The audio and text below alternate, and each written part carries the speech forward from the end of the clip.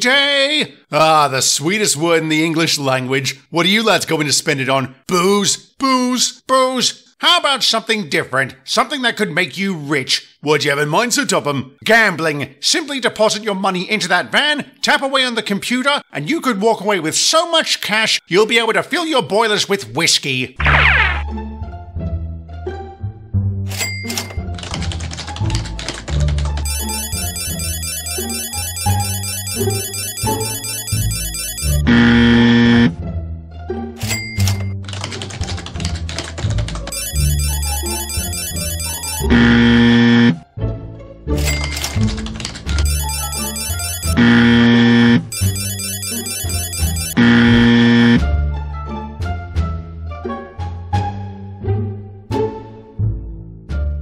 Well, this sucks harder than Mrs. Miggins from the pie shop. Aye, it's a bloomin' swindle. It's our own fault, lads. We got greedy. We didn't need to get rich. We should have been happy with what we had. Thank you for the TED Talk, Hurricane. Now let's do something useful like figuring out a way to get our money back. The money that's still in the van. What are we waiting for?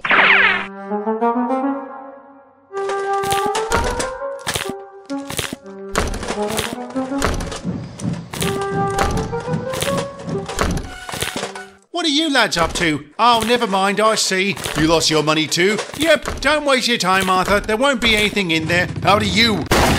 Oh no, it's empty. I said it would be. That's because Sir Topham's got the key. Got the what? He cleared it out before he left. Why, the dirty, rotten, scheming, no good, swindling, thieving, bloated bastard! This demands swift and immediate retribution. Come on, you lot. Let's go pay the mongrel a visit. Where will he be at this hour? He should be down at the docks with his lady friend. So, what can I get for 50 quid? A royal buggering. I beg your pardon, Arthur. You should beg, you swine. We're onto your little scheme with the lucky truck. Now, wait a moment. Wait nothing. You'll come with us. All right, I'm sorry. I'll pay it all back. I'll pay you double. Please don't. No! No!